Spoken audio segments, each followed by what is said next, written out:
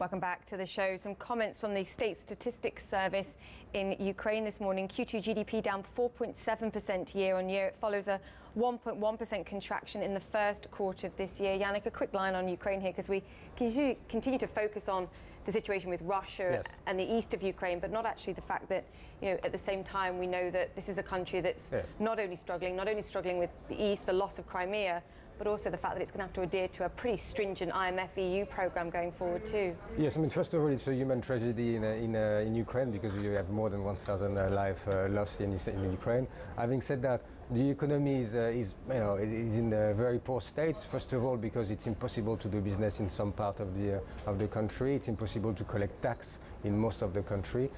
The currencies are all over the place, and all in all, the banking system probably will need recapitalization, which has not been done so far. There's a lot of problem area, and it's very difficult to see how this year they will be able to turn around the economy.